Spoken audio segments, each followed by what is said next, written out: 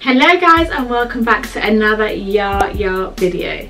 So as you guys can see from the title and from my look, I have done some mini twists. So this video was actually asked of me by a subscriber once. I wanted to know how I do my mini twists, and usually I would actually always blow up my hair when I'm doing my mini twists, mainly because I use these as prep for dreads.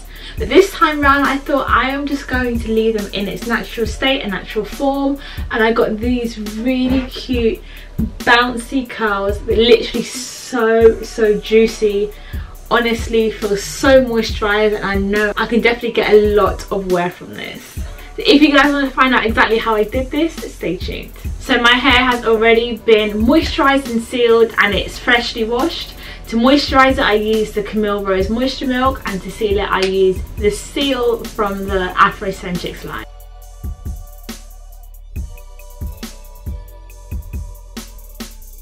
So I'm trying to pop my hair into slightly large chunks with completely random box patterns. I just kind of wanted it to be a freeform thing. I've done mini twists in the past where it was very uniform, and you could just see the boxes, and I didn't like that.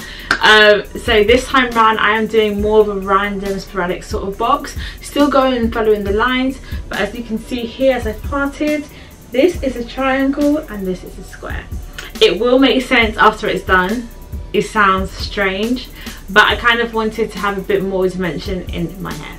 So what I like to do first, you know, get my tangle teaser and get out all the kinks in my hair.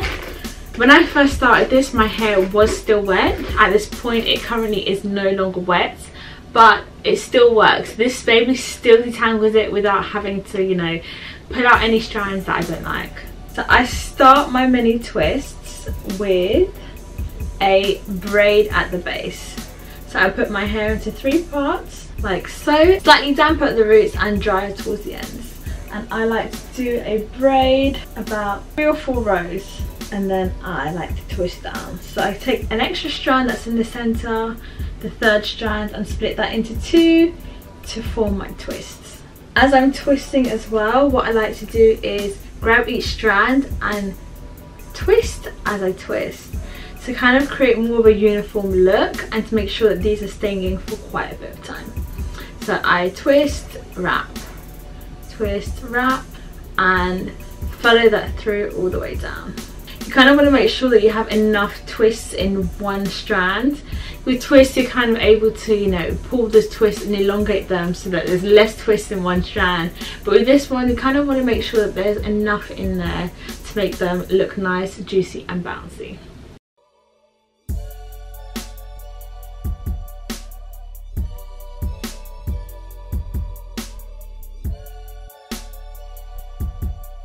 So again, I am doing a 3-strand braid for about 4 or 5 rows, and then I am taking my hair, twisting and wrapping it around.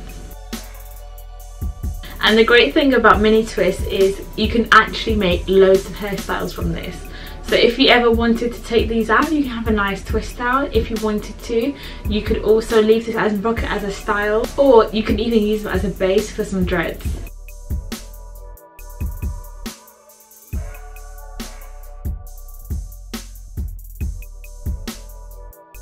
And that is the end of today's video, guys. I hope you guys now, you know, are pros at doing some mini twists. If you have any suggestions for me for any videos, or you'd like to ask me any questions, feel free to make a comment down below. But thank you so much guys for watching, and I hope you are all blessed. Ciao!